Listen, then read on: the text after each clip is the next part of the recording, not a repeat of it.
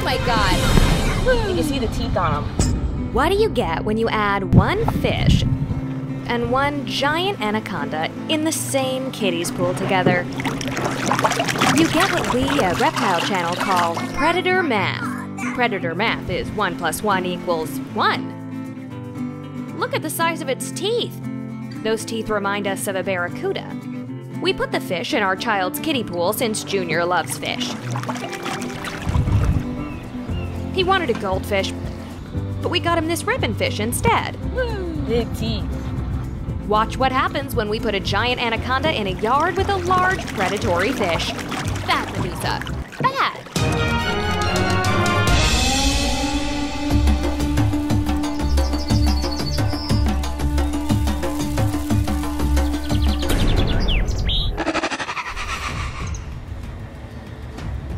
The last time I caught that kind of fish like that, it was in like my sister caught a... While Junior's in the hospital from multiple injuries, we thought we'd take this time to shoot a video.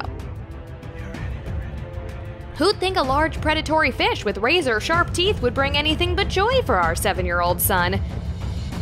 By the way, the incident could not have possibly been predicted, so we don't blame the fish. Personally, I'm biased toward the fish.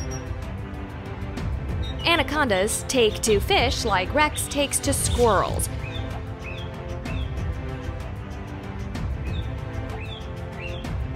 Anacondas are called water boas. They love the water, and in particular, fish.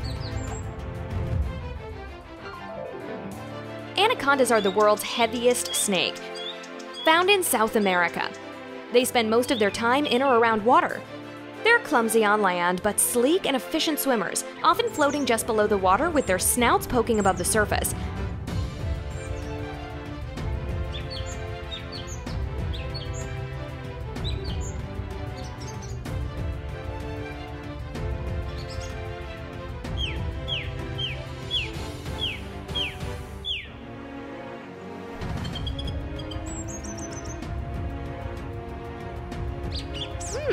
Fish. It's what's for dinner.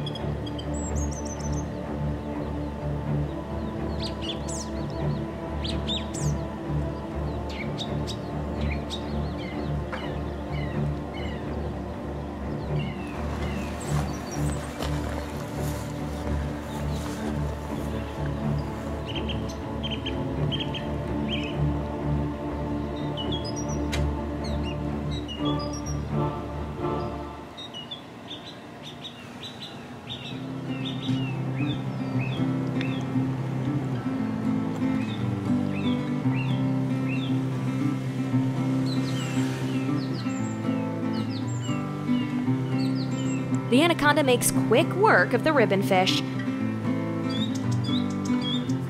She slurps it down like a fish noodle.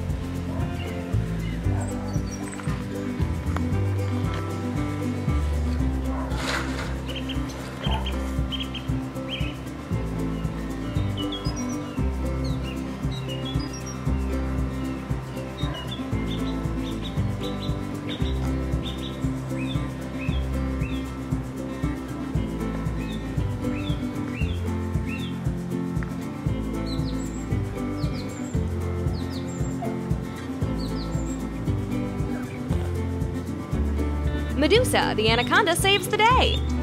Junior is safe to come back home. Maybe next time we'll give Junior a safer pet, like a rattlesnake.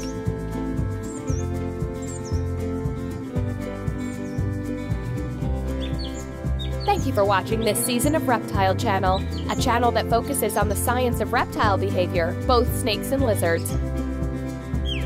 As always, we love answering questions about reptiles, so please comment below. We'll try to answer them.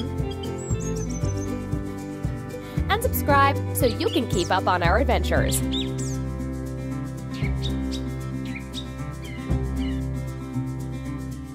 Please subscribe.